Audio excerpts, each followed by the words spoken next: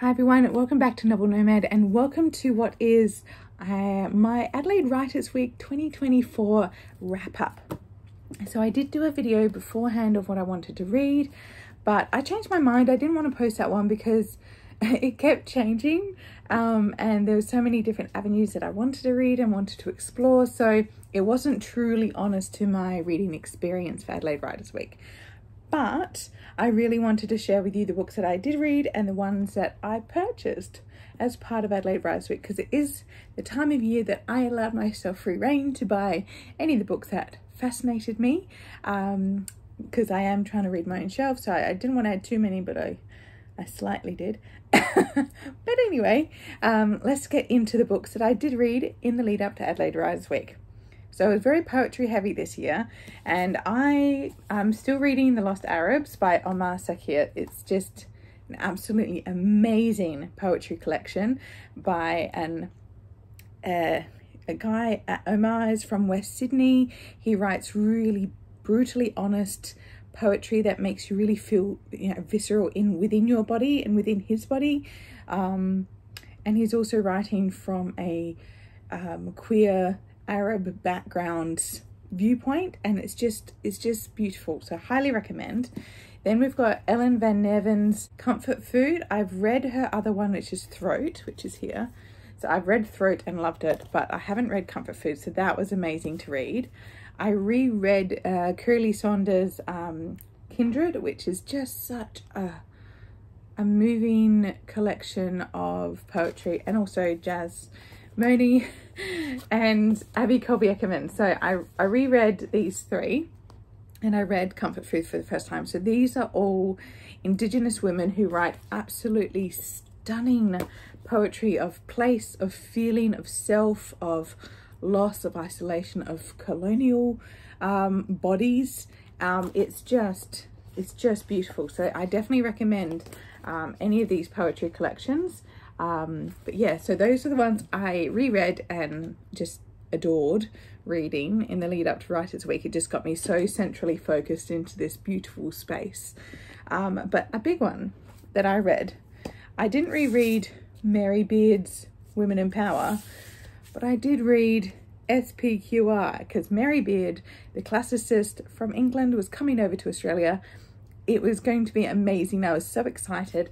And so I read SPQR. I know her latest one is Emperors of Rome, but I have SPQR on my shelves. I never read it before now, and it was amazing. It was honestly just the most accessible way to really read into the Roman Empire. And we're talking about the creation of the Roman Empire. So, and it's very Rome centric. SPQR is the people of Rome.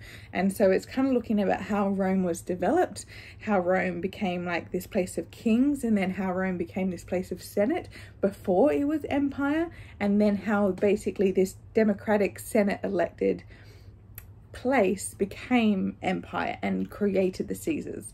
It was just such a fascinating development. So yeah, if you are currently going through a Roman Empire phase, as we all know, it's really good. I highly recommend. Also, her other ones sound amazing, and she's done a few TV series if more docos are more your thing when it comes to history. But yeah, Mary Beard was amazing to see, and it was just amazing to like watch this before. It was amazing to read this before I got to see her in conversation. So yeah, this was really fun.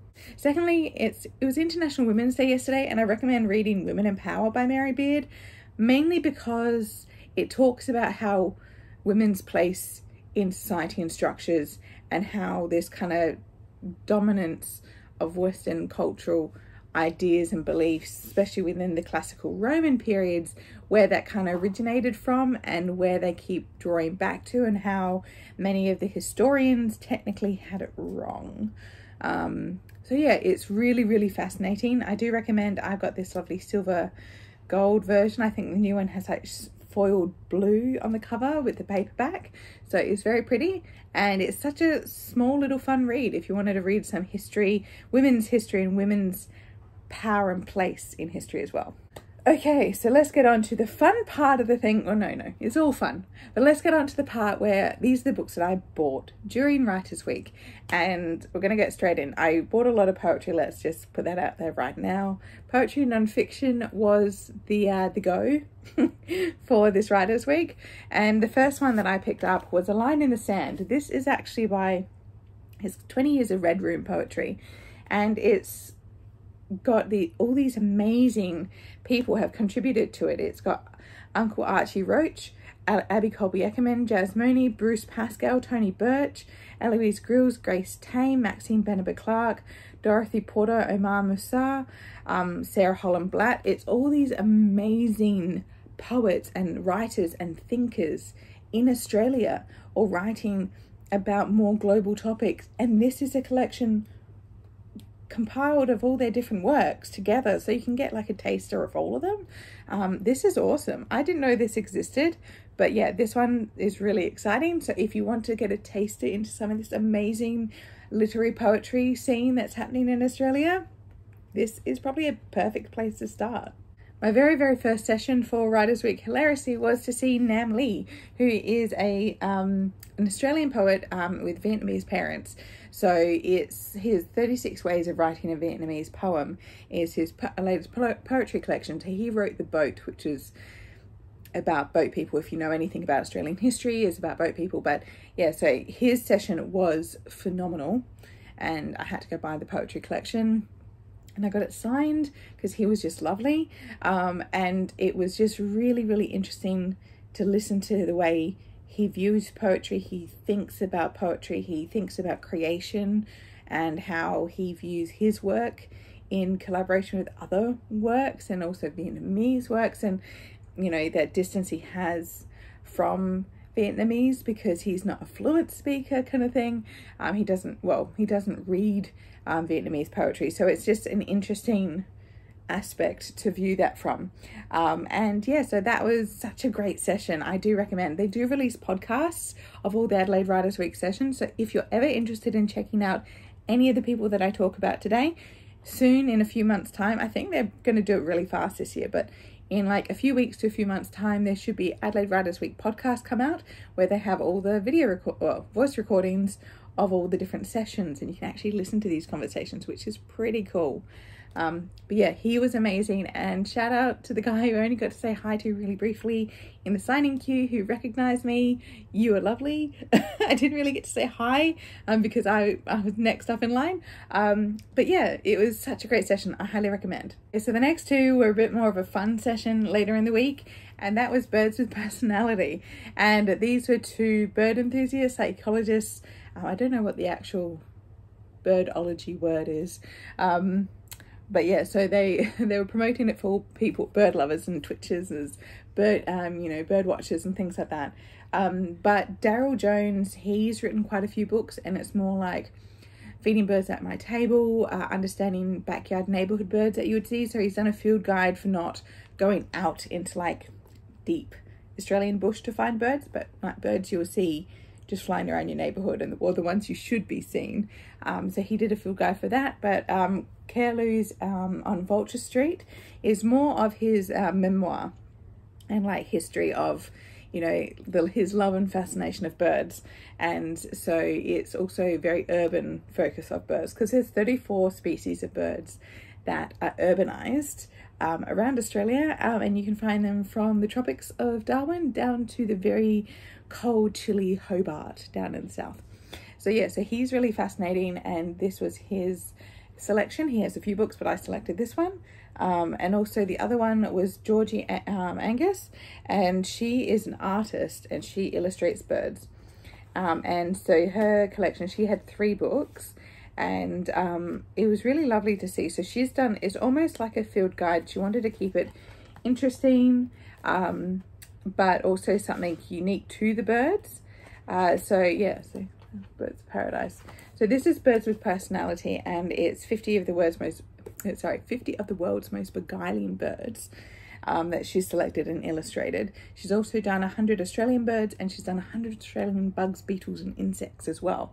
But they were really fascinating. They didn't actually have a moderator, they just chatted to each other about things, and the questions for this session were hilarious, because people were just asking, like, I see this bird, what should I do? Questions. It was just so much fun. Next up, I purchased The Rocks Remain, which is Black Poetry and Story. And this is published by a local South Australian publisher called Wakefield Press. And this is an anthology edited by Karen Wilde and Dominic Guerra. So this one is, I haven't heard too much about it. I saw it come out, so just look at that cover. But I think it's 25 Indigenous writers share their stories, and the stories that they really want to connect with country and the ones that they really want to share. And yeah, I'm really excited to read this collection. I didn't get to the session that was like celebrating the release of this publication. Just timing did not work out for me. I couldn't get in the city that early. But yeah, I really would love to listen to the podcast for this one, but I knew I wanted to pick it up. So I'll definitely put this on my poetry collection to start reading. If you don't know, I read poetry on the tram. I started that last year. So every time I go in and from work, which is about a 30-minute trip one way, so it's about an hour, I put on quiet, relaxing music and read poetry in the morning. And I find it's very, very nice way to de-stress. Okay, so next is Kate Morton. Yes, the lovely Kate Morton made an appearance. I didn't realize that she's now living in the Adelaide Hills, but yeah, so she made an appearance, and I picked up her a copy of The Distant Hours. It's a very beautiful cover. If you can see it, it's quite dark, and I'm in a fairly dim room because it's a little bit warm today, just a tad. But yeah, I picked up The Distant Hours because one of my very good friends who goes to Writers Week adores Kate Morton, and this is her absolute favourite. So it's all a bit gothic, a bit family secrets and dual timelines and things like that. So I'm very, very keen to pick up this one. And next, another fiction. I know I said I didn't have too many fiction, but this one is Hollowpox by Jessica Townsend. Now, I think it got a worldwide release. Nevermore got a worldwide release, and then you had the second one, which I'm going to forget the name of, Wondersmith, and then Hollowpox is book 3. Hilariously, I only had the advanced reading copy of book 3. I loved it, but I never purchased the actual book. And I've got books 1 and 2 signed, and I was planning to get this one signed, but I was very much outpaced by all the very enthusiastic fans, probably aged under the age of 20, and they ran to the signing table. I just stood back. I'm like, it's not my day. I'm not running. I'm not going to push out the way. They are so keen to meet her and talk to her, and everything. It was so sweet. So yeah, so I did get the book for myself, the actual final copy. I feel like rereading it, but she made a very nice announcement that book 4 is actually coming out this year. So yeah, I think a reread is in order, and I get to christen this book before the 4th book comes out. Okay, so we have 2 more pieces of fiction before we go back into poetry, and first is a very old book. It's not the latest from Charlotte Wood, but Charlotte Wood Submerged Cathedral. This is an absolute joy and favourite of the booksellers at Matilda's, which is up in the Adelaide Hills. It's a beautiful bookstore, so if you're ever down in Adelaide Hills Way, Matilda's, perfect. But yeah, so this one it's a really fascinating blend of lives coming together and the dualities of Australia with a European sense, an Australian sense, an Indigenous sense, and all those dualities that kind of merge together, but also this happening in another factor, like a duality of it being in a relationship, having those kind of same dualities playing out. So yeah, so Submerged Cathedral, so it's a very shiny cover, but yeah, so it's going to be an interesting one. I think it's fascinated me for a little while, so I think I finally decided to pick it up whilst it was there. It's usually quite far back on the backlist, and it's not an easy one to get, so I picked it up. And secondly is Boy Parts by Eliza Clark. Eliza Clark is a lovely person, but unfortunately they just had a very terrible moderator for her session. It was very awkward, and you know, she writes very fascinating, interesting female characters, almost grotesque, kind of really exploring like a duality of femininity in modern times. And the author, the moderator almost was ridiculing her for that. She was coming from a very like, I'm 70 something and I believe we should all have the morality of, you know, Elizabeth Gaskell. And I'm like, okay, so as much as I love Mrs. Gaskell, it's not what we're here for. And it just felt very, very weird. But yeah, so I'm very interested in reading Boy Parts. I started it, I got a copy from the library, but it was I was trying to get through SPQR by Mary Beard, in all honesty, and I just did not have time. So yeah, I went straight in for Boy Parts to get a copy, and she signed it, and she was really lovely to chat to. Okay, poetry. I only have a few books left, so let's get straight into it. First off, we've got The Flirtation of Girls by Sarah M. Soleil, and she was absolutely stunning to listen to. If you want to listen to her talk, it was just beautiful.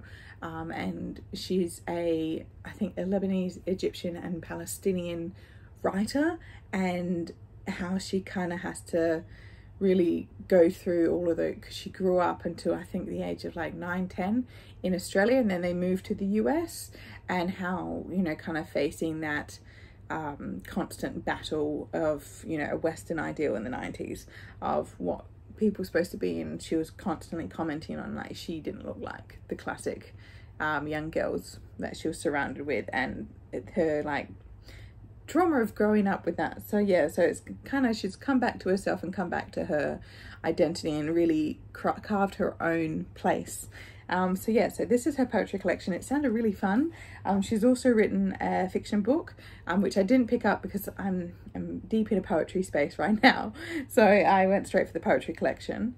Next is Kirralie Saunders' Bindi, which is actually, it's won lots of awards, and it's got this beautiful black cockatoo wing on it. But it's actually a collection for kids. But I was chatting to Kirralie, and she's like, oh, so many adults buy Bindi because they just get so fascinated by it, and we were talking about how children's fiction isn't really specifically for children. If it's a good story, it can be read by anyone. So yeah, so that's why Bindi's really popular. So if it's a really interesting narrative poetry that you're after, that you can read with your kids, Bindi is probably a great place to start. So yeah, Bindi by Kirralie Saunders. They had a beautiful, I think the other larger edition had like this beautiful black cockatoo on the cover, but yeah, this one's just as beautiful. So it's great to chat to her as well. Then we've got two from Omar Sakir.